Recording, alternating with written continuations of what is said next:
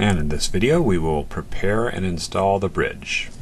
So first obtain a bridge and some 120 grit sanding strip and fold it into fourths, and you can sand over all the surfaces of the bridge to turn those CNC machining marks into a smoother surface. And there we're doing the front and the back, and basically do all the visible surfaces on top.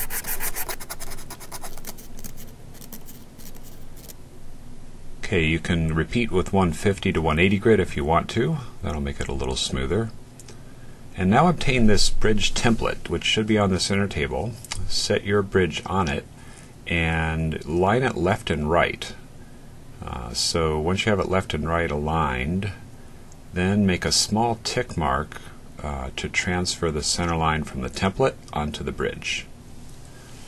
Okay, and now we're going to make a center line on our top. So lay a straight edge, starting at that small hole that's been laser cut, and make a small tick mark 1 1/8 inch to the right. Put your neck in and make sure it's seated to the rear of the pocket. And now obtain this alignment jig. This end will go in the nut slot, and this angled end, that will go in the bridge slot. Okay, so install the nut slot side and then slip the bridge slot on and try to center it left and right. The new bridges are much better for this. And we want to check how the bridge fits the top. So the top is domed normally, so if it's concave, see your instructor. But if it's domed, we're going to need to sand the bottom of the bridge to fit the top. And this is what we're doing here. We just put some 120 grit on the top and sand away until they fit. Okay, now we're going to check our bridge and body center lines and see how well the fit is. You want to get within about a 32nd of an inch on those wings.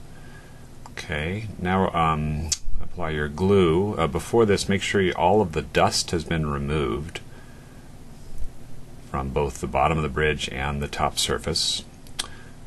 Install that again and line up your center lines. Those two tick marks should line right up. Now you're going to push down hard enough that the glue will squeeze out. So some moderate pressure. You can wipe up the glue squeeze out. This is really nice to have two people on this job. Accelerator. I'm trying to maintain my finger pressure throughout this process. I'm never letting go of the bridge. So, after you hold the accelerator, you want to make sure you hold it, finger pressure right there as well. Think of it about 30 seconds, just holding totally still, and then very carefully pry the bridge fixture out of the slot.